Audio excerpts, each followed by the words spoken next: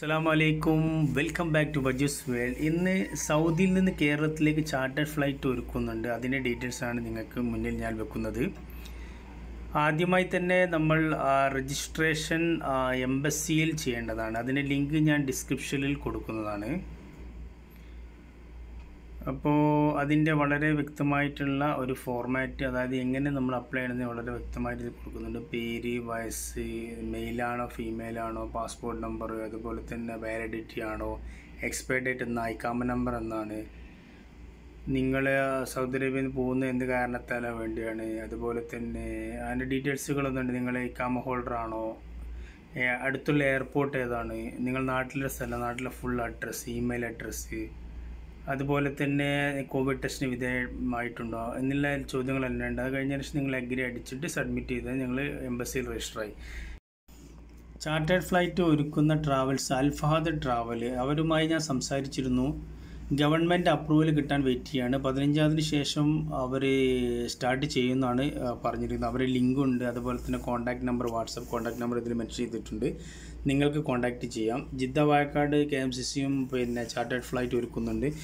അവരുമായി നിങ്ങൾക്ക് ബന്ധപ്പെടാം. അതുപോലെ തന്നെ നമ്മൾ നാട്ടിൽ ഹോം ക്വാറൻറ്റൈനിന് വേണ്ടിയുള്ള പ്രൊസീജിയറാണ് ഞാൻ നിങ്ങളെ മുന്നിലേക്ക് വെക്കുന്നത്. നിങ്ങൾ ഓൺലൈനിൽ ഇതിൽ അപ്ലൈ ചെയ്യുകയാണെങ്കിൽ അതുപോലെ ഡീറ്റെയിൽസ്, നിങ്ങൾ name, address, ward number, panchayat, ഇത് മലപ്പുറം ഡിസ്ട്രിക്റ്റിൻ്റെ ഫോർമാറ്റാണ് എൻ്റെ കയ്യിലുള്ളത്.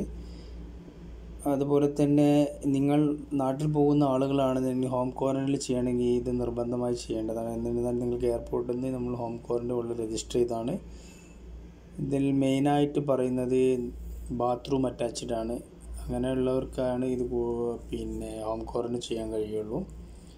അത് വ്യക്തമായിട്ട് മനസ്സിലാക്കണം. അതുപോലെ തന്നെ നാട്ടിലെ മൊബൈൽ നമ്പറാണ് ഇതിൽ ആഡ് ചെയ്യേണ്ടത്. അപ്പോൾ അതിൻ്റെ OTP നമ്പർ വന്നു കഴിഞ്ഞാൽ അവരുമായിട്ടായിരിക്കും അവർ കോൺടാക്റ്റ് ചെയ്യുക.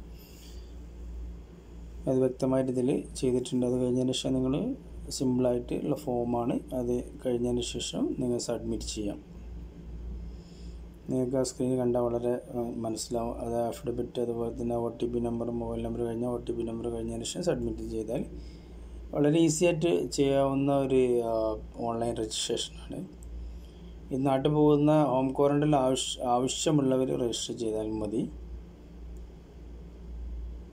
വളരെ വ്യക്തമായിട്ട് തന്നെയാണ് ഈ ഇതിൽ ക്ലിയറായിട്ട് നിങ്ങൾക്ക് കാണാൻ കഴിയും.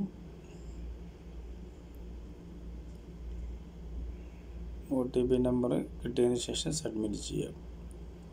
സിമ്പിൾ പ്രൊസീജിയറാണ്. ഈ വീഡിയോ എല്ലാവർക്കും ഇഷ്ടപ്പെട്ടെന്ന് വിചാരിക്കുന്നു. Thank you for watching.